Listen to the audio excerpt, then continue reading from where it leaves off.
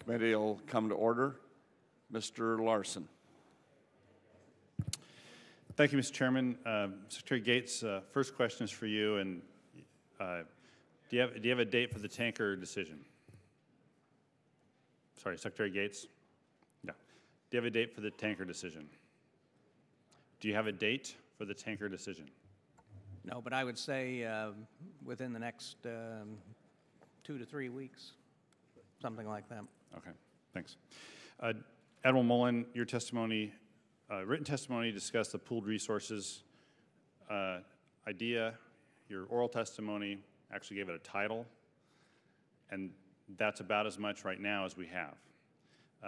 We got 1206, 1208, and you both have testified even today about the need to combine state and defense activities.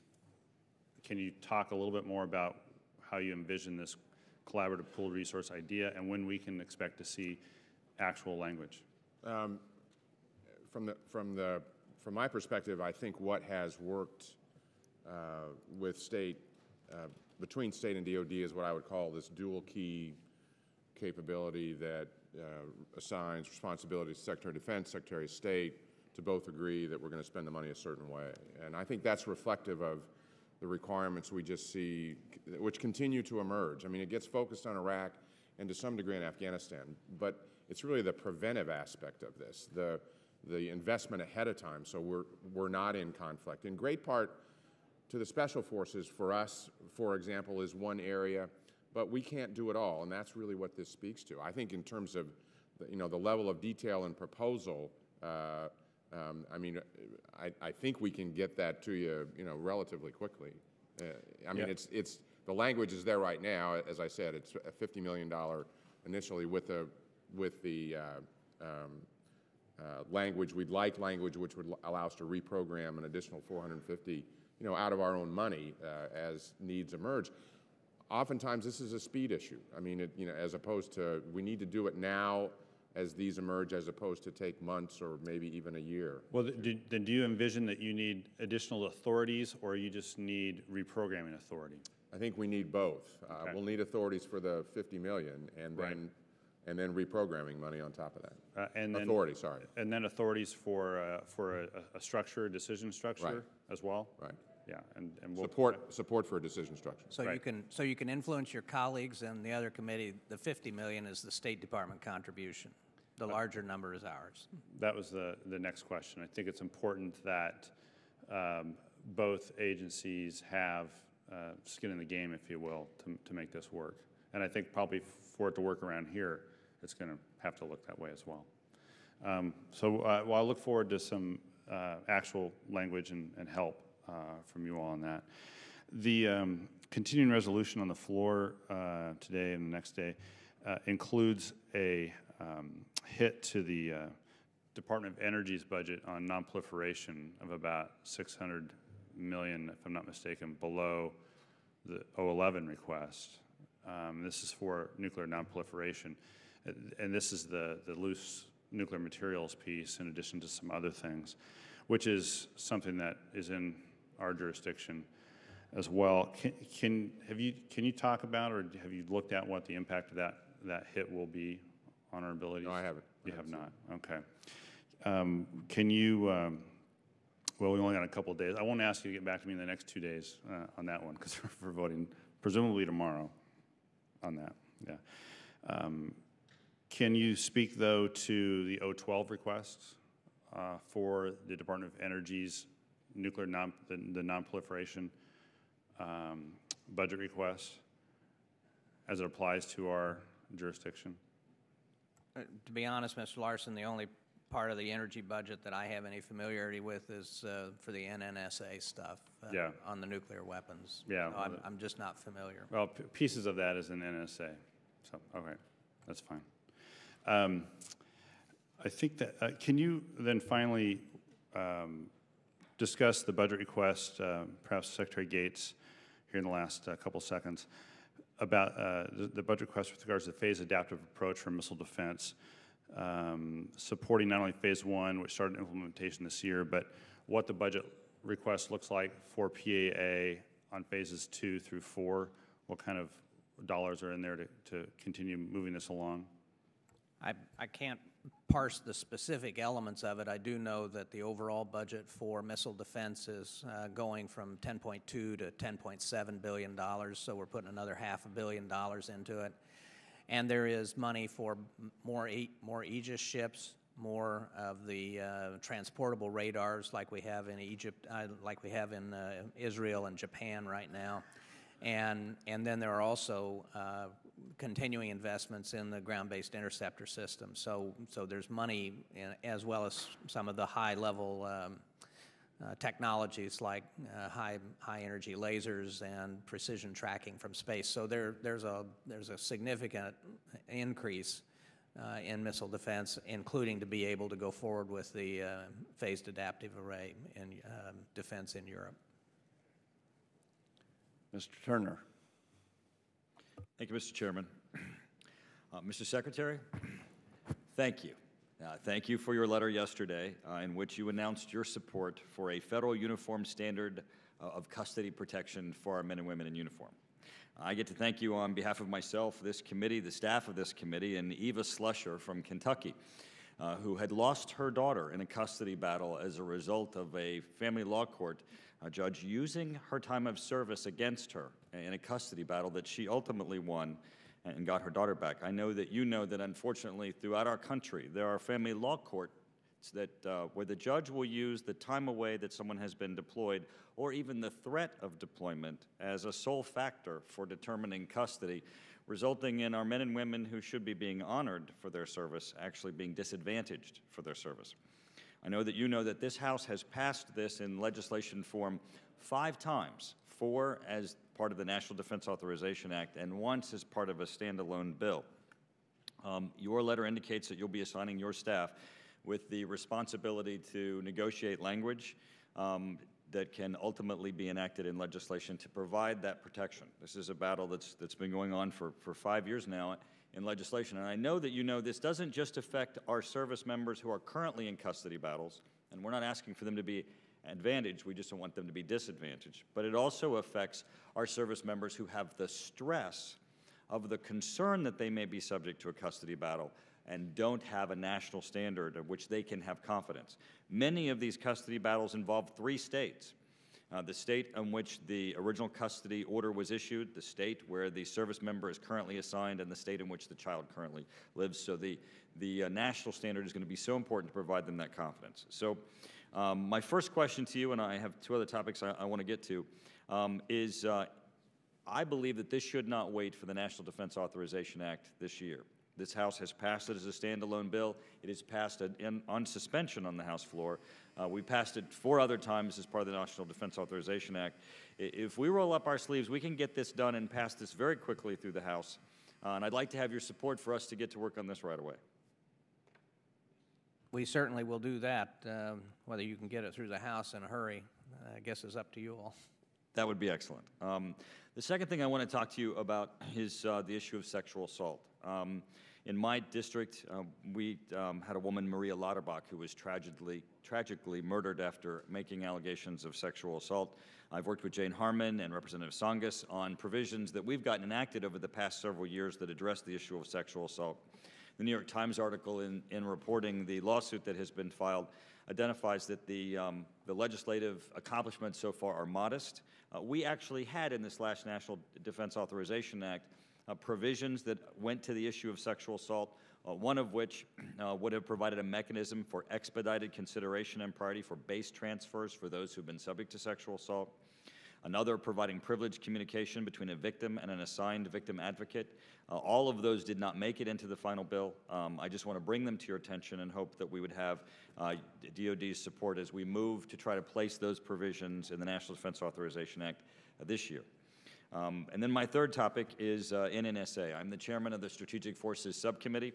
One of the things that I've been concerned about with this continuing resolution process and then the upcoming fiscal year 2012 budget is that NNSA, being part of DOE, has not been recognized as really being part of the defense infrastructure. So when people talk about cutting everything that is non-security related, so many times they're missed and actually subject to a cut.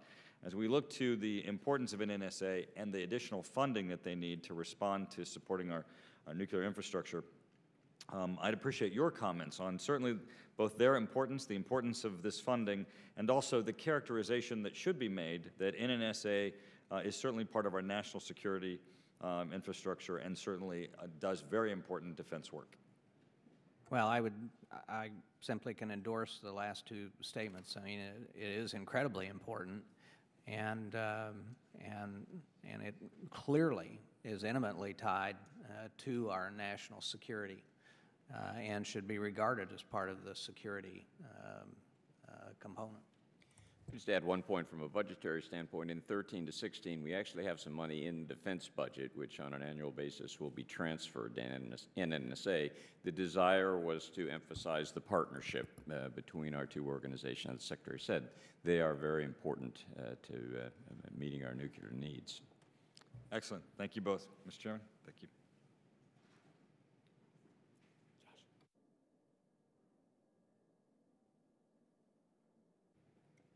Ms. Bordallo. Thank you very much, Mr. Chairman. Mr. Secretary and Admiral Mullen, thank you for appearing today and providing us with your testimony as well as your service. First, I just have one simple question. I guess it would be an up and down answer. I want to thank you for your support of H.R. 44, the Guam War Claims Bill that was introduced last Congress. This proposed legislation is very important to the Chamorros on Guam who survived the brutal enemy occupation during World War II. Although we were unsuccessful last Congress in the Senate, I have reintroduced the compromise version of H.R. 44, which eliminates the payment of claims to descendants of those that suffered personal injury during the occupation. Now, can we expect the same level of support from the Department of Defense as we did in the 111th Congress? The people of Guam, Mr. Secretary, are being asked to provide additional land for firing ranges and the main base area for the current buildup. And resolution of Guam war claims is going to be critical to overcoming historical injustices. Well, as Deputy Secretary Lynn testified, we continue to support the Department of Justice position on this. So I guess the answer would be yes. Yes. My second question, I'm encouraged to see the administration continuing to support the so-called Guam International Agreement with military construction funding for the realignment of the Marines from Okinawa to Guam. I'm also encouraged by the funding of civilian infrastructure needs on Guam. My question is for Secretary Gates. Given the strategic importance of Guam and our nation's ongoing efforts to reshape our military presence in the Pacific Theater, can you tell me what the status is of the Department of Defense's roadmap for realigning U.S. forces in Japan? Specifically, how is the reconfiguration of Camp Schwab facilities and the adjacent water surface areas to accommodate the Futenma replacement facility project proceeding? And when can we expect to see tangible progress on Okinawa for a Futenma replacement facility? My hope is that, well, first of all, I discussed this when I was in Japan just a few weeks ago. I feel like the Japanese government is making a serious effort to resolve the Futenma issue. My hope is that we will get resolution, particularly on the configuration of the airfield or the runways, perhaps later this spring. And that would then allow us to go forward with our planning. Until we get the Futenma replacement facility issue settled, we really are not in a position to go forward. Without resolution of that issue, troops don't leave Okinawa, lands don't get returned to the Japanese, to the Okinawans. So these were points that I made both publicly and privately when I was in Tokyo. And so my hope is that we will get resolution of this to a sufficient point by sometime later this spring, that we then can go forward and work with this committee in terms of that planning. And just to clarify a statement that I made to Mr. Thornberry, and I expect to be around for some months to be able to work with you on that. Well, good. That's good. All right. My third question is for either Secretary Gates or Chairman Mullen. I was pleased to see about $200 million in research and development for a next-generation bomber, and I think this is a key platform in maintaining a robust long-range strike capability. Can you explain the rationale behind your decision to build a long-range manned bomber with the ability to penetrate defended airspace?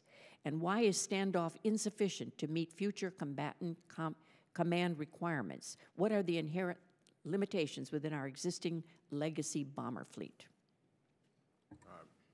Actually, you almost, ma'am, said it in your question. We actually went through a very, very rigorous debate and review and analysis to get to the conclusion that this should be, that we should invest in a new penetrating stealth bomber. And we think that capability is vital for the future. We certainly there is great focus, obviously, on this with respect to the Pacific, but in a lot of these capabilities that we've developed over the years, oftentimes even the area of focus that we might use it in changes. So we think it's actually broader than that. It was reviewed for both its ability to be developed from evolving technologies. So it goes to, I think there's a very smart acquisition strategy associated with this. This isn't going to be exquisite in every way. It's bounded in cost, and we think terrific capabilities that when combined in the platform will actually result in a revolutionary capability, not just overall in terms of our requirements. And this is... Thank you very much, Mr. Chairman. I have a couple other questions, but I'll enter them into the record. Thank you very much. Mr. Conaway. Thank you, Mr. Chairman. Gentlemen, thank you for being here and your service, et cetera, adding on. At the risk of a 15-yard penalty for piling on, I'm going to go back to the audit issue that Mr. Forbes brought up. It's not going to happen. I mean, neither one of you gentlemen, well, actually, none of the three of you will be in place when this gets done. That is inherent with the system that we have in place where no one's there, and that helps explain somewhat why we're not there, is because unless it's a key component of what you want to get done, it's not going to get done. I wished we had the same kind of commitment to auditing the Department of Defense's financial statements and or just the statement of receipts and disbursements that we have to greening the military. I don't think greening the military is a core competency of the fight. But yeah, you already heard testimony this morning about all the wonderful things we're done with respect to that. And you can't tell us what the differential in cost is between doing it that way versus what the standard way of doing it. What did it cost us? Do we get a cost benefit for, as Mr. Reyes said, taking Fort Bliss off the grid? We don't know what that costs in those differentials. The story in the Washington Post that Ms. Sanchez mentioned, where folks who have defrauded the government have been awarded additional contracts for some $285 billion. That's an internal control issue. Internal controls are an integral part of a good financial system that allows you to know where your money's going and know where your money's not going. And so every time we have these kinds of stories, it adds to the confusion in the area. I go home to folks in West Texas, and when they find out the Department of Defense can't be audited, they are stunned. It's been on the books for a long, long time, and you know, Mr. Gates, your revelation that you got thousands of auditors and 10,000 lawyers was kind of eye-opening for those of us on this side of the deal. I want to brag on the Marine Corps. They got very close this year. Well, step back. Secretary Hale and I and his team and others, I've had extensive conversations with them, briefings. I've been over to the Pentagon and talked to them. They get it. They're working really hard. But as Petraeus said last year, hard is not impossible. And as Keith Alexander says, nothing's impossible for those who don't have to do it. And I'm one of those who don't have to do it, but you do. So I want to brag on the guys that are working. The Marine Corps is getting close. But the question is, how do you leave a legacy, which everybody wants to leave good legacies, how do you leave a legacy in place that keeps this process moving, that you hand off, you get it so systemically ingrained into the team that this is important. We need to know where the money's going. We need to be able to have the quote-unquote good housekeeping seal of approval so that the general public gains additional confidence in the one entity in government that the general public generally has great confidence that's in the Department of Defense. So how do you leave that legacy in place to make sure we don't lose ground, because you're not going to be responsible when 2017 rolls around and it's not done? Well, first of all, I think that Mr. Hale and I have talked about this. He has asked for my support in terms of communicating to the rest of the department that this is a high priority, and I have provided that support. But to answer your question of how do I know that this will continue after I'm gone, that's because Mr. Hale will not be gone. And he will continue in this, and he is committed to this, and I think he has the plan in place, as I mentioned earlier, both short-term and longer-term, in terms of getting us to a point where we are in compliance by 2017. Well, we're going to keep tracking it. I hope to be able to get the matrix in place so that you can measure progress against that timeline and we can see it as well. But it also begs the question, you've got $100 billion of reprogramming money. In effect, dollars you say your team has come together and said, we don't need to do $100 billion worth of this. We would rather do $100 billion worth of that over that time frame. How are you going to track that? How are you going to make sure that that $100 billion of reprogramming doesn't morph into the $78 billion, the commitment to save the $78 billion over these next time frame? Because I can see very easily where you would wind up with you fulfill the 78 number by siphoning off monies that would have otherwise been reprogrammed within the Department of Defense. Mr. Conaway, I'd like to offer a defense of the Defense Financial Management System. May be unpopular. First, I'm fully committed to audits. I understand we need them for public confidence. But the fact that we can't pass commercial audit standards does not mean we have no idea where we're spending the money that you send us. We've got 55,000 people in the defense community, financial community. They're well-trained, and that is one of their prime jobs, as is the job of many others. We have several thousand auditors watching us. And I note if we had no idea what we're doing with the money, we'd have rampant Anti-Deficiency Act violations. Over the last 5 years, about 2/10 of our budget has been associated with ADAs. That's more than I'd like, but it's pretty small. And it is smaller, I might add, than the percentages of the non-defense agencies, all of whom have clean audit opinions. So I think we do know what we're doing with the money you give us, and we can account for it. We can't pass commercial audit standards, and we need to do that to reassure the public we're good stewards of their money, and I'm committed to doing it, and I'm working hard. Well, thank you, Mr. Chairman. Mr. Courtney. Thank you, Mr. Chairman, and I want to thank the witnesses for their testimony today. I was at the first hearing after you were appointed. Secretary of State, I was a brand new member of Congress. Remember well the fact that you walked in and announced we were going to increase end strength, which has been referred to here this morning. I also just would note that that was also the hearing where you announced that we were going to make a commitment to MRAP deployment in Iraq and Afghanistan, which only a handful, relatively speaking, were in theater. I just want to share with you that last Easter, there was a Connecticut National Guard unit that was riding in an MRAP in Langham Province that unfortunately 200-pound IED was detonated. It lifted the MRAP many feet in the air, came crashing down. Everyone survived. There were some pretty bad injuries, but everyone is alive. There was no question that if a flat-bottom Humvee had been part of that type of event, it wouldn't have been the case.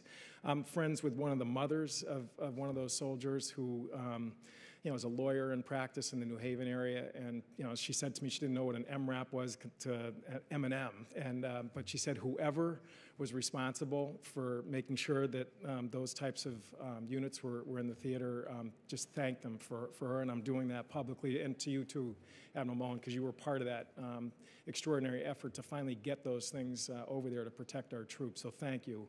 I want to just touch on two quick things that people talk a little bit about in Connecticut. The alternate engine, I was part of the debate last night.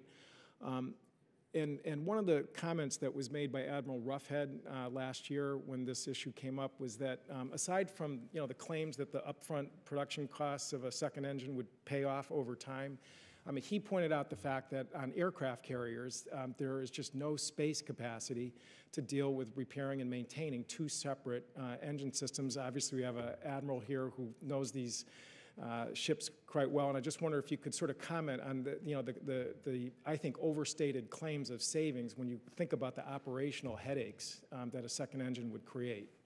One of the things that we do in this town is we focus on getting stuff out the door as opposed to what it costs for life cycle. This, and it certainly applies on aircraft carriers, but it applies actually in all three services. This is two separate lines, two separate training, two separate maintenance manuals, two separate supply sources, all those kinds of things. And they lag each other significantly. I mean, I've been doing money a long time. I cannot make sense out of this second engine. It is 2 to 3 years behind. It's not going to compete, quite frankly. We cannot afford to buy the second engine, I mean, from my perspective. And there have been multiple airplanes that are single-engine airplanes that are single-sourced. So I don't accept that 95% of the fleet's going to go down at once. It just doesn't happen. We're better than that.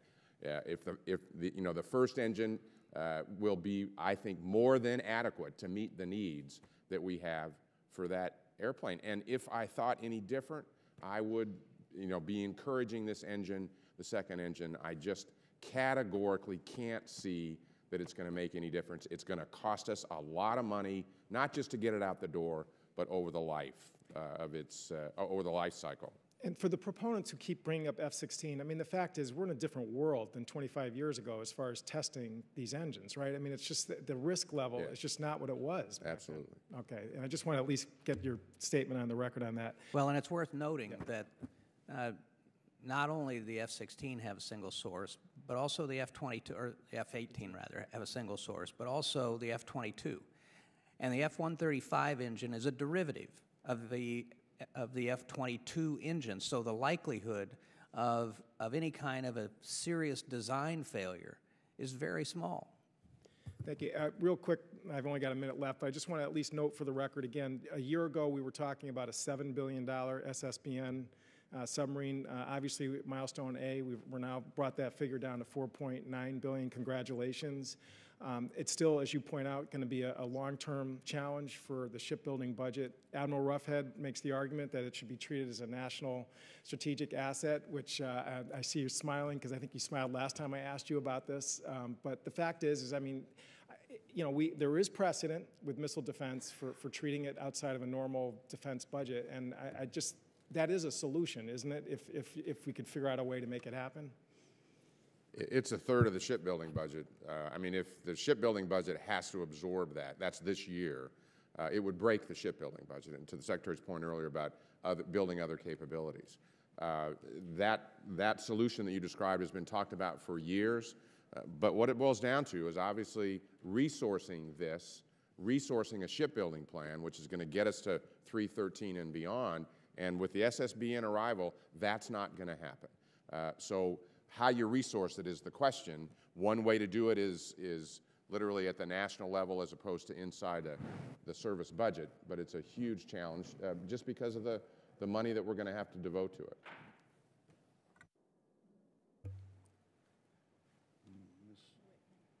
Mr. Whitman. Thank you, Mr. Chairman. Secretary Gates, Chairman Mullen, thank you so much for joining us. Thank you for your service. I want to begin with Chairman Mullen and follow up on my colleague's question concerning shipbuilding. As you know, if you go back to 2006, the shipbuilding plan there said 313 ships, and we've heard that number year after year after year. We find ourselves today with 286 ships. We find ourselves with an aging class of Perry frigates that are going to be phasing out. We find ourselves with 6 Los Angeles-class submarines that are 30 years or older. We find ourselves in an environment with a very, very high ops tempo, putting ships to sea, pushing maintenance schedules, pushing life cycle capability management elements. My question is this: is it anywhere in the spectrum of reality that we will have a 313 ship Navy And if so, how are we going to integrate these older ships that are coming to the end of their service lives in making sure that we're building at a pace where we are building more ships than what we're retiring? And as you know now, we're at a pace where we're retiring more ships than what we're bringing into the fleet. And I just wanted to get your perspective on that. Well, actually, this budget, which is, I think, 10 ships and $15 billion, is not insignificant compared to where we were a few years ago. Secondly, I've been someone that I believe we have to get ships to their service life. That's an easy thing to say. It's hard to do because you have to make that investment over the course of ship service life, and oftentimes the Navy hasn't done that specifically. What gets lost in this discussion about the number of ships that we have, and I actually, as a CNO, did the analysis that created the minimum level for the Navy of 313 ships. But it was my belief back then we were on a glide slope to get to 220 or 230 or 240 because it was just out of control going down because of the cost and lots of other things, the numbers of ships that we were going to have to be decommissioned. So it's not at 313, but it actually has grown, and I think we have to just keep heading in that direction. That is key. Number of ways to do that. As the Secretary has spoken, and he and I have talked about this many times, you know, as these wars wind down, we're going to, I think, have to depend more and more on our Air Force and our Navy in the world that we're living in. And so how do we make those investments? Because what gets lost in the discussion here is their op tempo has been pretty high. I mean, we talk about the op tempo for the Army and the Marine Corps, and the Special Forces. That's at the top. I understand that. That's the toughest op tempo. But if you look at the op tempo of the Air Force and the Navy since 9/11, it's up as well, and it wasn't, you know, they weren't sitting back at that point in time. So we are wearing them out, and we have to focus on that. Those modernization programs, they provide an enormous strategic capability for us. Given the world that we're living in, we have to invest in as well. Are you in a position to make the commitment to make sure that on life cycle management that you are doing everything, including the inspection programs, to make sure they're robust, and the financial commitment to make sure these ships get to the yard on time? Because as you know, any little glitch in the schedule there really affects A sub-zero. Is the commitment there to make sure that we're going to get to the end of the service life of these ships, to make sure that we're keeping that three, or have some chance of getting to the 330? Before the chairman answers that question, may I say that if we end up with a year-long continuing resolution, those ships are not going to make it into maintenance. Okay. Yes. I also, actually, just to the CR, I was struck that you lose a DDG and a submarine. We worked for years to get to 2 submarines a year, and literally within a few months it falls out. You're not going to get that back, certainly in this budget. This is really a discussion better had by Admiral Roughhead specifically. I know the Navy has invested more in terms of its maintenance in order to sustain or get to extended life. That said, he's also made a decision to decommission some ships before that so that he can invest in some of the ships that he thinks he needs for the future. Secretary, I want to follow up quickly with you. We talk about the QDR being issue of the National Military Strategy. In their current projections, do they keep in mind where end strength may be with your projections about reducing end strength for both the Marine Corps and the Army in how those in how the QDR estimates that in the National Military Strategy? Yes, they do. They do. They do. Okay. All right. Thank you, Mr. Chairman. I yield back. Thank you. Gentlemen, we have a very strong agreement on the CR. We have a very strong disagreement on the second engine. In my district, it doesn't matter. So I don't have a parochial interest in this, but I do have a strong opinion. But I would like to ask you, you both said this is your last hearing. I could probably say with great certainty that none of the 3 of us will be here in 10 years. How long are we going to be buying the engine for the F-35? Well, I would say over the course of 2 to 3 decades. Okay, so 20, 30 years. Right. 10 years from now, if we have decided on the one engine, if for whatever reason the company comes to us and says, I have to raise my costs substantially, what do you do? I look at it, you're getting at the competition piece, and I understand. I am. But as I look at, let me shift to. Can I just? F-18. You get rate and you get savings by production levels. That's how you create it. Do we have a fixed cost on this, or will they, being a sole source engine, be able to raise their prices 10 years out? I actually think I think with the kind of production line we're talking about, they'll come down. We hope. Sir.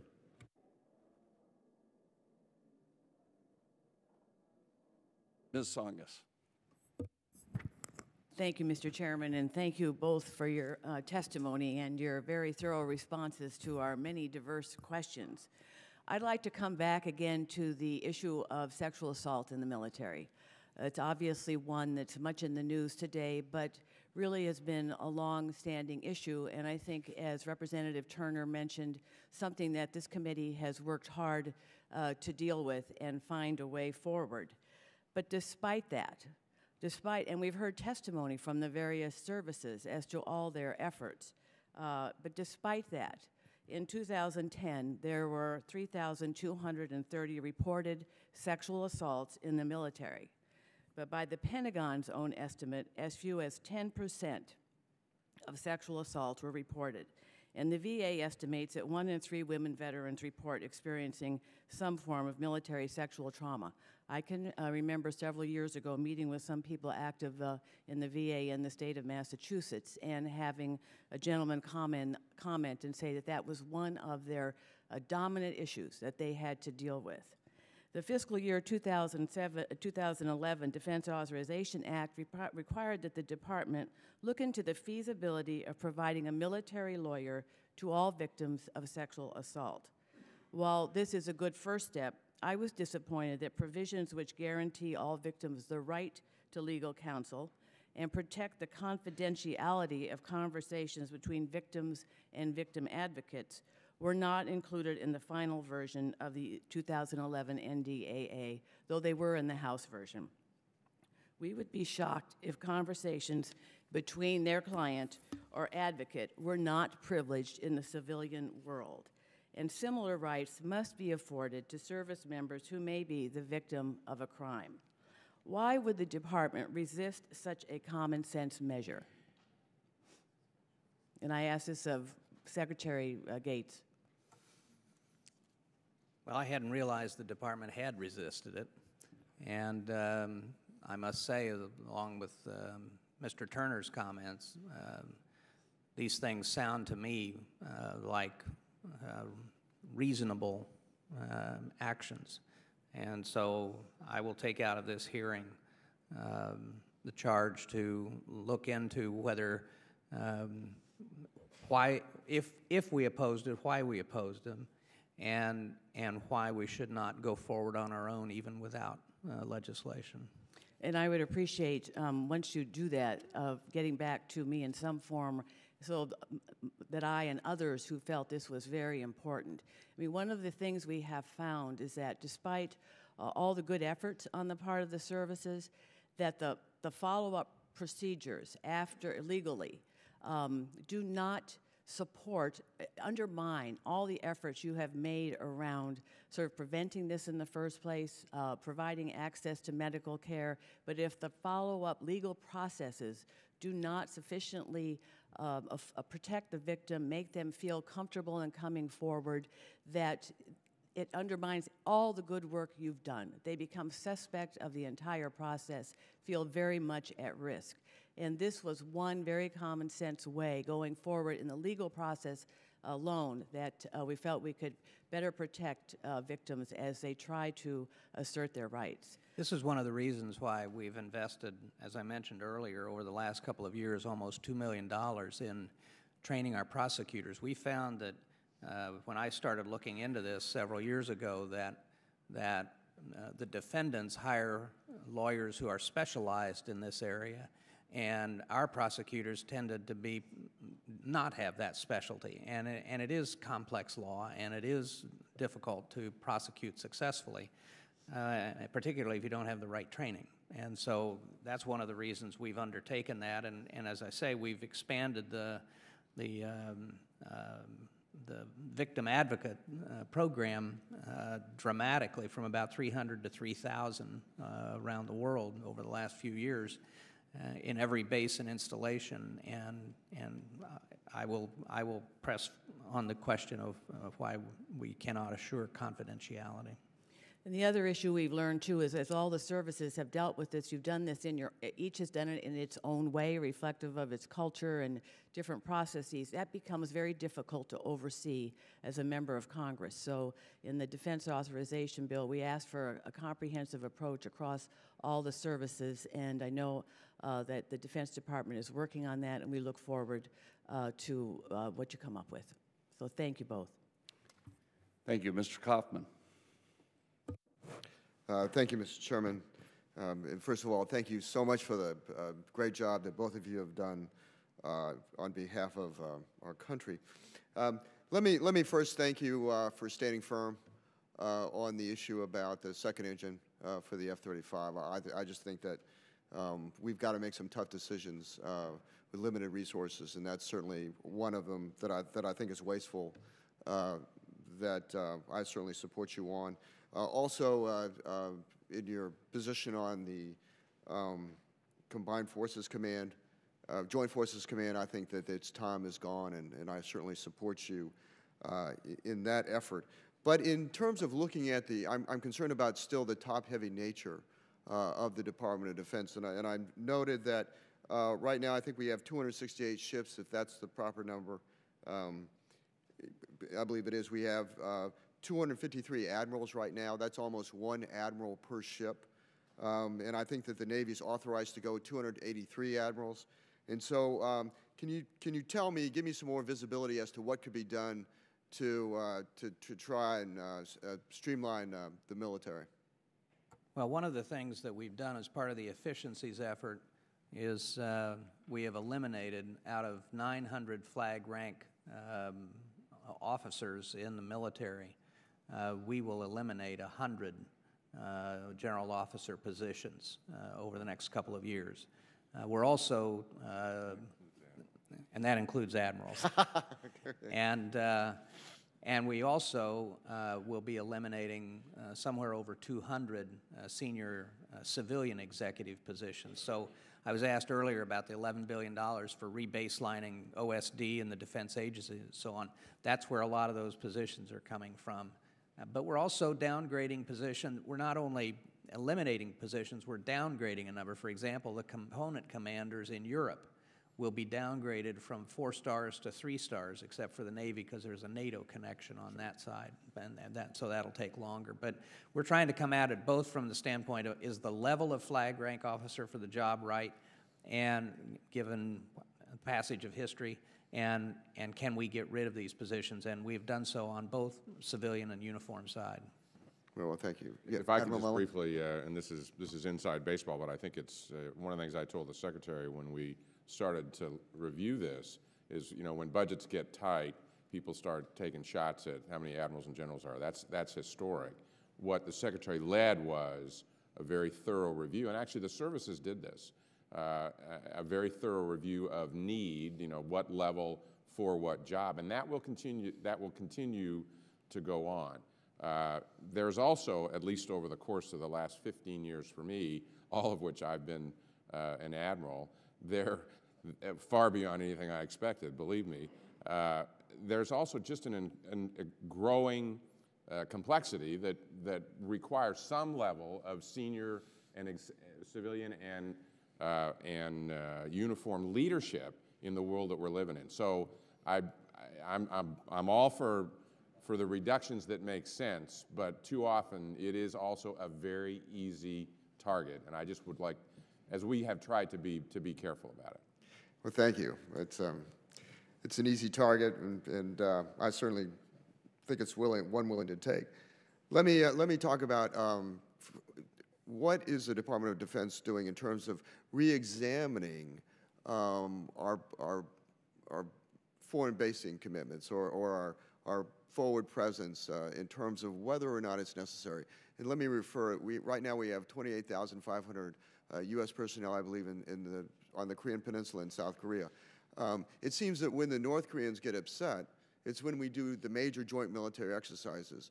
And when we look at our allies across the globe, can't we better demonstrate our support for our commitments with them by doing periodic joint military exercises for instance, 4 brigade combat teams in Europe. At this point in time, is that really necessary? So I'm wondering if there's been an ongoing analysis to determine the cost effectiveness of redeploying those forces back to the United States. We have spent a lot of time on this. We have just completed a global posture review, examining our positioning in Europe, our position in the Pacific, and also in the Middle East. It's now being discussed in the interagency because obviously there are political implications for any changes.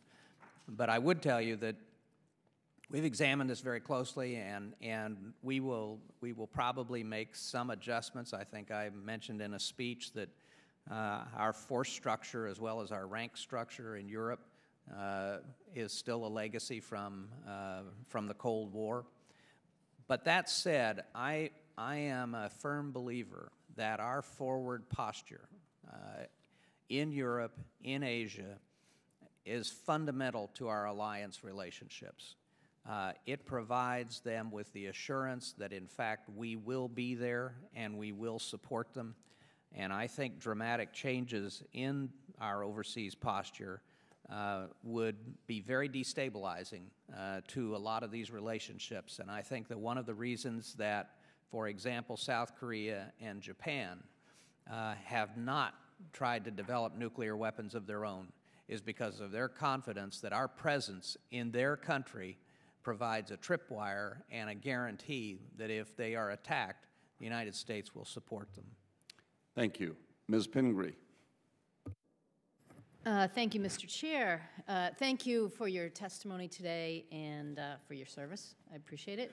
And a couple of things I also want to tell you. I appreciate your stand on the second engine, and also was glad to hear your explanation and your thoughtful remarks about the continuing resolution coming from the state of Maine, where people pay a lot of attention to the construction of DDGs. We're very interested in what's going to happen there, so I appreciate your bringing all of our attention to the importance of the challenges of a continuing resolution. And I also want to thank you for your remarks to Representative Tsongas. I, too, am very concerned about some of the issues around sexual harassment and am concerned that we haven't moved far enough. So I'm glad you've taken her charge, and think particularly now that we have increased dependence on women in the military, we have to be very respectful of the issues that they're raising and the fact that it hasn't changed sufficiently to make women comfortable at serving their country. But my question is somewhat different. You brought this up earlier, and I want to talk about TRICARE. As you know, and you stated, U.S. Family Health Care Plan, designed by Congress in '96, provides the full TRICARE prime benefit for military beneficiaries in 16 states and D.C. For over 115,000 beneficiaries. Beneficiaries are highly satisfied with this option. I come from Maine, as I said. In Maine, it's administered by Martins Point Healthcare, and they have a customer satisfaction rating of 93%. I've visited their facility. They stress preventative care. It's exactly the model that we want for healthcare in this country.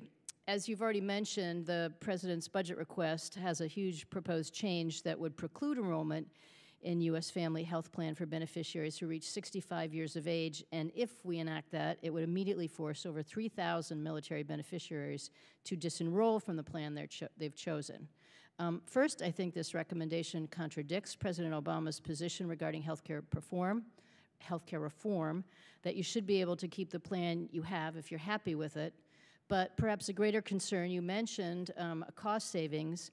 This proposal would have a cost saving for DOD, but it really just shifts the cost to the Department of Health and Human Services. So I don't see how overall we are anticipating a cost savings as a whole, and I think it's going to be very detrimental to the beneficiaries. So can you address my concerns on this? Let me respond. First, there would be some net savings to the government because we are paying these hospitals at significantly higher than Medicare rates. And part of the goal of this overall effort is that we treat all the hospitals similarly in terms of the rate paying.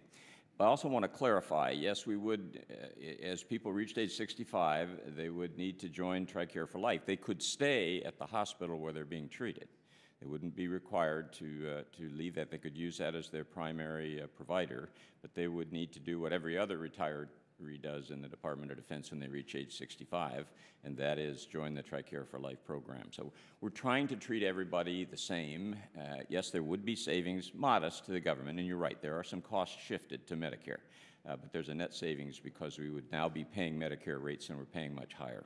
Also want to work with the hospitals involved. We're not looking to reduce the quality of care. We're phasing this in very slowly. It would be everybody in the program now is grandfathered, grandmothered. It's only as you come into the program, so there'd be very gradual change. And our goal is to be sure these hospitals, that their care is not harmed.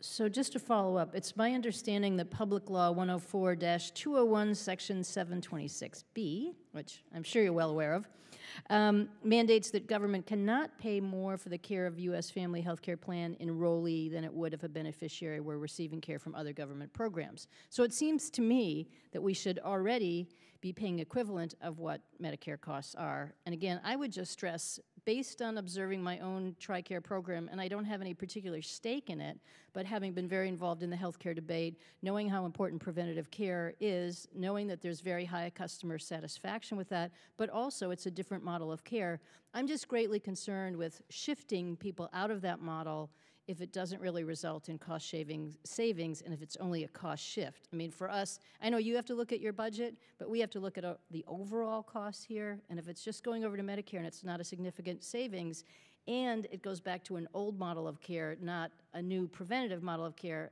I don't think we've improved care for these families. Well, we need to get with you. I'm not familiar with the details of the provisions. I do know that there are some requirements we are not meeting in the Seoul community hospitals with regard to Medicare rates, and that may be that we're also proposing to move toward that, toward Medicare rates. So we need to get back to you on the details. There would be some modest net savings to the government. We work carefully with OMB, and they fully support this proposal in terms of shifting the funds. Well, thank you. I would be happy to follow up with you on that, so thanks. Thank you. Mr. Hunter. Thank you, Mr. Chairman. Admiral, Mr. Secretary, sorry that I missed the last hour of testimony. I had to vote and mark up. First question is this. Mr. Secretary, Ms. Davis, my colleague from San Diego, you were answering her questions. You talked about the defense budget. You talked about the total layouts and how this is the lowest point since the 90s, since before World War II, where we're at the low part where we're at now, where there is so little being spent on defense. And I would argue and ask your opinion of this, if you don't give us a top line, if you don't ask for what it would cost to erase all risk, literally, or as much risk as possible, then we have no baseline to cut defense from or to add to, really, because the numbers that we're using are limbo numbers, really, because if you were to fully fund defense, this is my question, if you were to fully fund defense and take away 100% as best as you could, 100% of risk, using your own threat assessment tools and analysis, what would that funding be? What would you ask for? I have only half-jokingly said in meetings in the department that if we had $1 trillion budget, I would still have unfunded requirements. Yeah, that's right. The services would still be able to come up with a list of things that they really need. I think that the budget that we've provided at $553 billion for FY12 mitigates risk to the extent that I think is reasonably possible. And I think that we are investing in new capabilities. The $70 billion that the services are going to be able to invest from their savings in new capabilities or in added numbers, I think help mitigate that risk.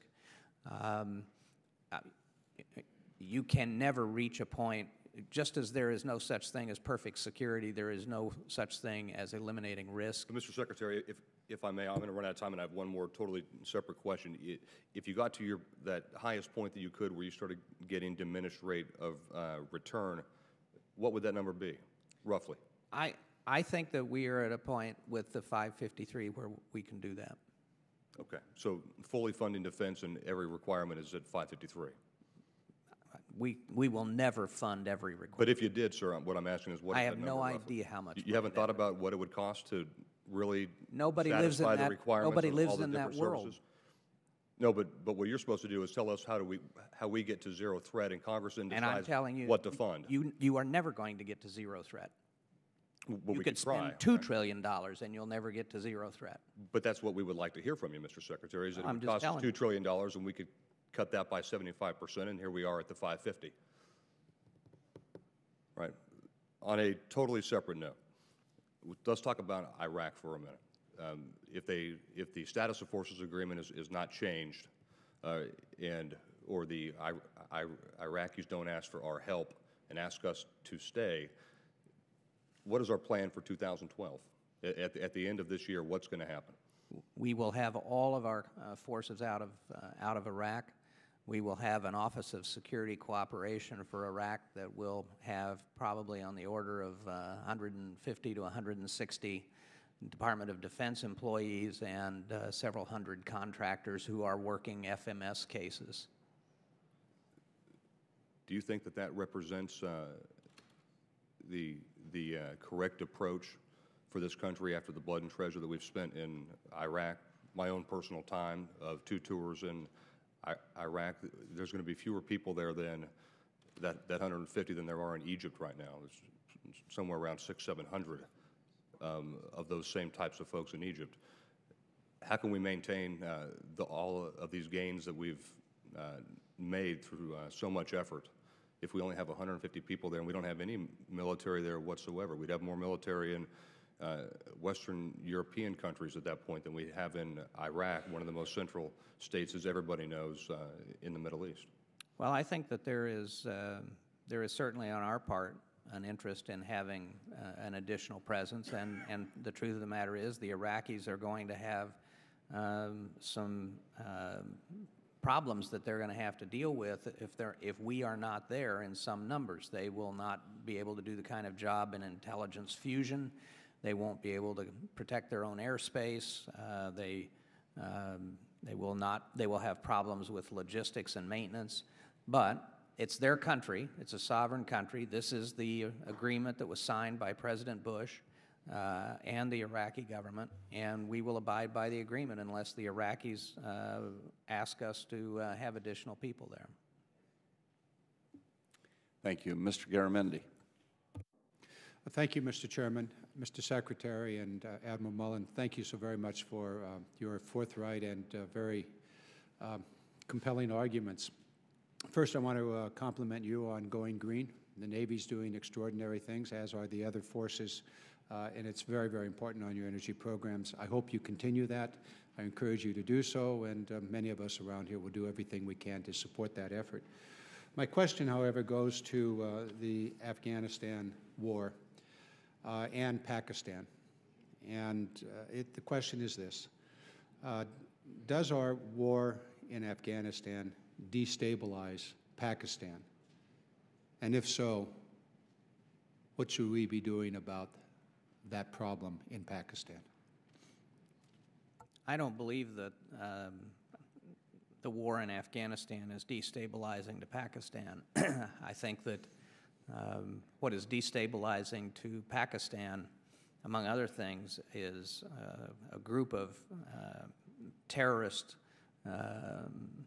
several terrorist organizations in the northwestern part of Pakistan that are intent on destabilizing Pakistan and overthrowing its government. And I think our efforts, combined with the Pakistani efforts on both sides of the border, in fact, help reduce that terrorist risk to the Pakistanis. I think that extreme economic problems are a huge factor in Pakistan. So I don't think our presence in Afghanistan is destabilizing. In fact, I think it helps the Pakistanis long term.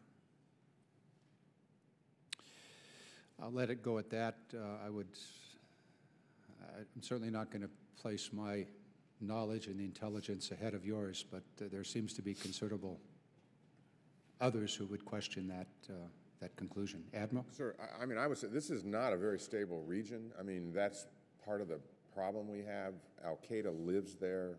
Leadership lives there. They're still trying to kill as many Americans and Western citizens as they can. There are multiple terrorist organizations, I call it the epicenter of terrorism in the world, that are now working much more closely together than they have historically. So it's, from my perspective, I've tried to talk about this as a region as opposed to one country or another. They are very much integrated in ways that sometimes they don't even like, but clearly they are. And so I think we have to have, and we seek, a strategic partnership with both these countries, really the region, to look at long-term stability there. That's, from my perspective, whether we're at war at the level we're at right now or in the future when we have far fewer troops in the area, can we support stability in a way that doesn't endanger us in the long run, in addition to the citizens of those two countries? I thank you. I don't want to engage in a debate with you, so I'll let it go at that, and thank you for that information.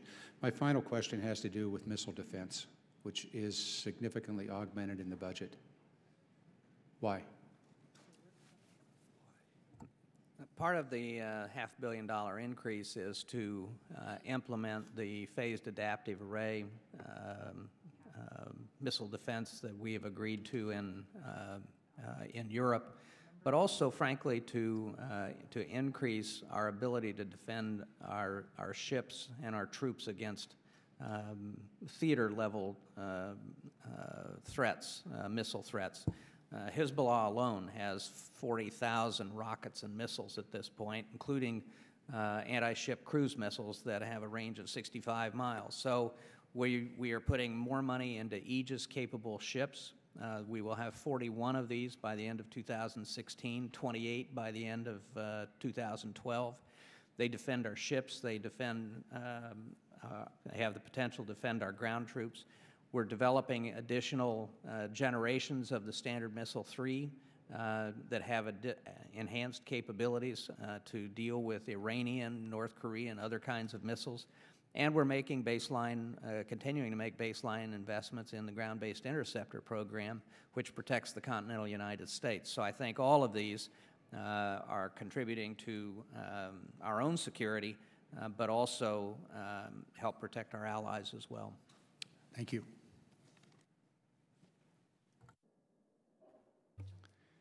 Thank you, Mr. Ridgell. Thank you, Mr. Chairman, and good afternoon, Secretary Gates, Secretary Hale, and Admiral Mullen. In your chain of command, many, many levels down is my son, and I just want you to know, on behalf of the 2nd District of Virginia, as this is, if it is in fact your last testimony before the House Armed Services Committee, that we're just really deeply, deeply grateful for your service. I know you sacrificed a lot, and your families have, to allow you to serve in the way that you have. I know you're doing everything you can to accomplish the mission and to protect our young people. I thank you for that. I come from a private sector background, and I've learned in life that communication is extraordinarily difficult, and it's absolutely essential for an organization to succeed.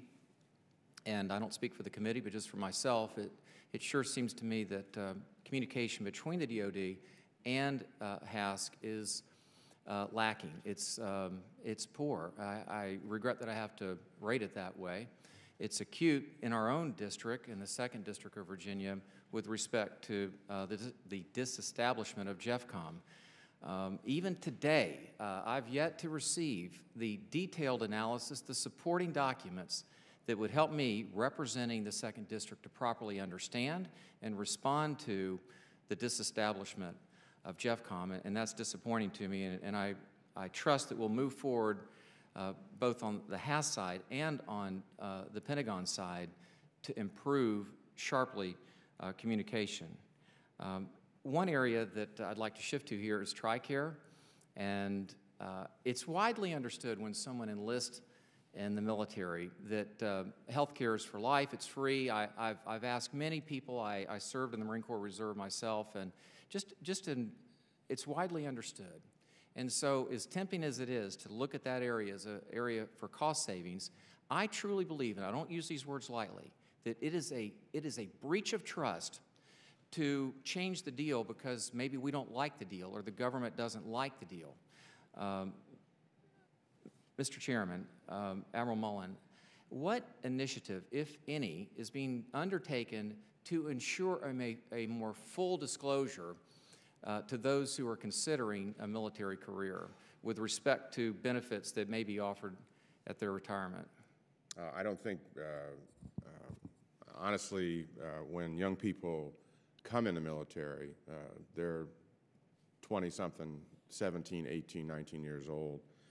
And certainly while the material's available, and recruiters may use this as something in terms of, a health care plan, and I've talked about it to our young people forever. I think that the military health care plan is the gold standard in the country, quite frankly. But it is not something, at least I have found, in those on active duty, they focused heavily on. More so recently than in the past, but it is not something they focus on when they're that young. I didn't, and many others haven't. Admiral, with all due respect, my time is so short. But there is yes. a larger point, so let me respond to this. Congress actually settled this issue in 1995, that it wasn't free for life. They imposed fees, and they imposed a fee of $460 a year. So the issue of whether it was free or not was settled by the Congress in 1995.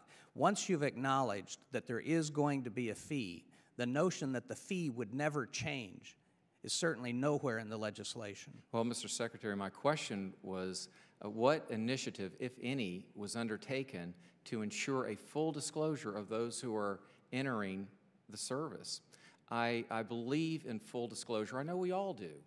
And I'm submitting to you today that in countless conversations with our veterans, that there is a disconnect between what is being told by the recruiter and what reality is. And I just respectfully, as one American to another, am asking that be addressed within the commands. It's not an expensive initiative. It would just be to ensure better disclosure. You know, as we look, and I'll close with this, we look at the profound challenges that are facing our military that you've discussed today, and the shortage of funds for ship repair, for shipbuilding, the reduction in end strength, troop levels. It is just stunning to me that, and I think a misplaced priority, that we are still talking about sending a carrier to Mayport, which is a risk that is minimal and could be mitigated with just far less funds than it takes to move that carrier to Mayport. And I'd ask you to reconsider that respectfully. Thank you. Ms. Hanabusa. Thank you, Mr. Chairman. Thank you, Mr. Secretary, and thank you, Admiral, for being here. I have a basic question regarding the budget. I read, and I thought I read it correctly in the budget documents from the President, that the total amount of outlay was about $700 billion, and I do know the 553 is the base budget, and Mr. Secretary has said that, and the overseas contingency operation budget of about 117 plus or minus, I think is not included in the base, if I'm reading that correctly, but I'm still short about 30 billion. So do you know where that 30 billion is? I need to get with you and see where the numbers are. There are various ways of adding up the budgets. The figures we're discussing here are 051. You could be including the National Nuclear Security Administration figures in there, which is something called Function 050. I don't know if we want to take a lot of time here, but I'd be glad to get with you and we'll sort out the numbers for you. Please do, but the 553 and the 117 is correct, though. So we're not really just talking about 553 That's the billion. DOD portion of the budget. But as I say, there are various ways of adding this up. Thank you very much. Mr. Secretary, I'm, Congresswoman Bardalio has left, but I am also very curious about the position with Okinawa, and I've read your what was given to us beginning on page 15 and continuing on to page 16. There seems to not be a firm statement about what Japan's position is, and I think one of the things that's pointed out is that the $472 million for Guam was not included in the, I guess, the Japanese budget. So how critical is their contribution to what happens, And I kind of would like to know, as best as I can, what's the bottom line? Are they going to move from Okinawa? Are they not going to move? It looks like a reduction of about 10,000 troops from Okinawa. So what do we plan to do? First of all, the Japanese actually have fulfilled all their commitments to date. They've given us, I think, a little over $700 million for infrastructure. When I was there, they told me they're putting together a program that will include something of the same order of further infrastructure investments. And as I mentioned earlier, we really can't go forward on Guam, and in fact the Congress has withheld money for going forward on Guam until we have greater clarity on what happens on Okinawa.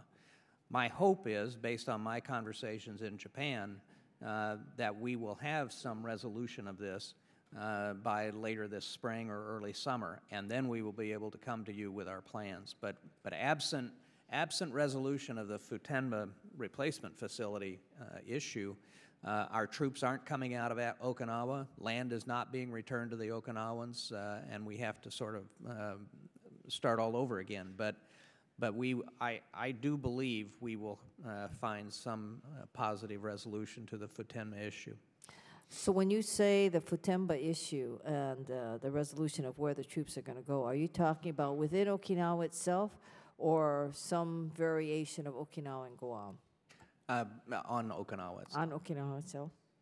And finally, this whole concept of end strength, I want to know whether that's some kind of a magical number into the future to a time specific, or is that something that we're looking at given the information that we have today? It's basically looking at the information that we have today.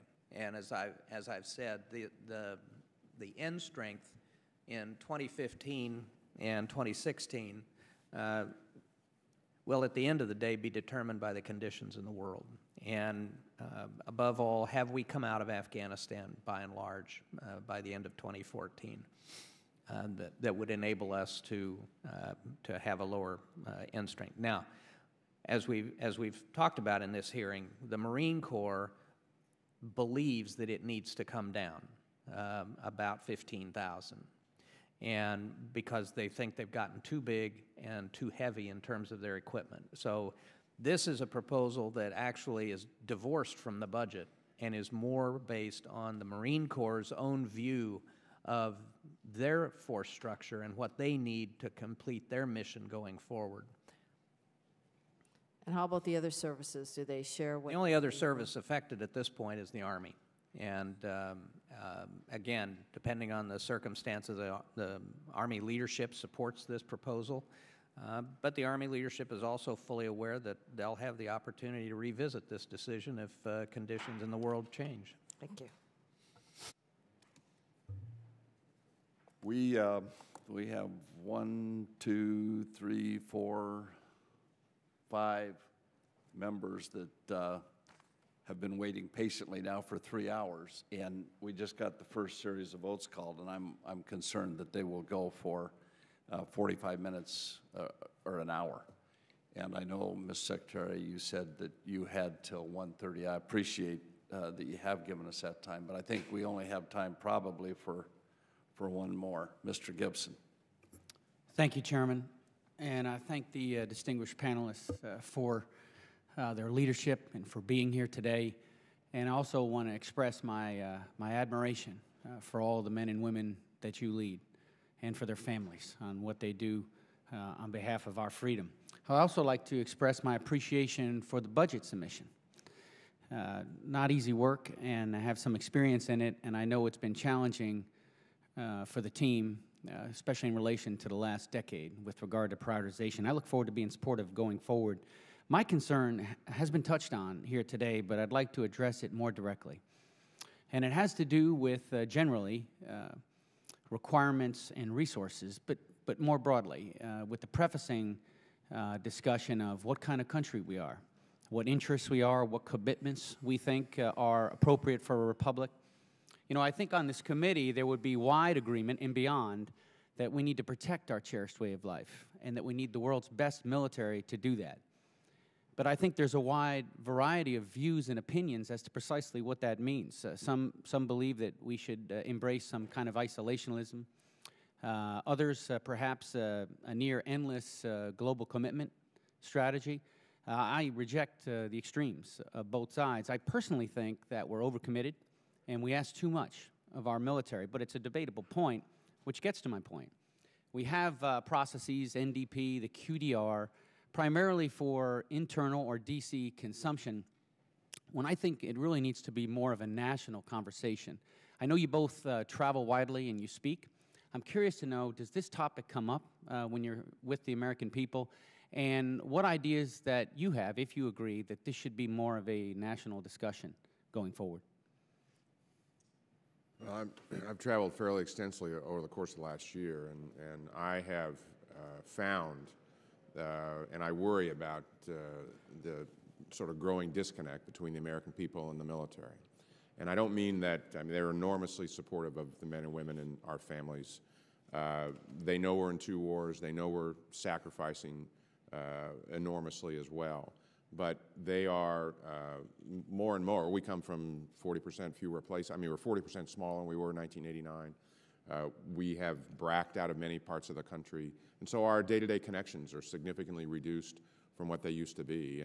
And it's the breadth and the depth of understanding of who we are and what we're doing, the number of deployments, sacrifices of the family, the changes that have occurred over the course of the last decade. So it's not going to happen overnight, but it is a long-term concern that I have, and particularly when you overlay that with the enormous fiscal challenges that the country has right now. It's one of the reasons I've talked about, I actually do think the debt's a hugely important issue for national security, because we're going to be affected by that. You can see it in this budget. It's going to continue to happen. So that's probably the worry, and having a conversation with America about those challenges, and particularly individuals who serve, then go on to return to communities throughout the country. The veterans issues. I mean, we see an increasingly homeless population in our veterans, increasing number of female homeless veterans, for example. How do they return to? You pick the area. They're enormously capable people. They are wired to serve in the future. They'll make a big difference. They're 20-something.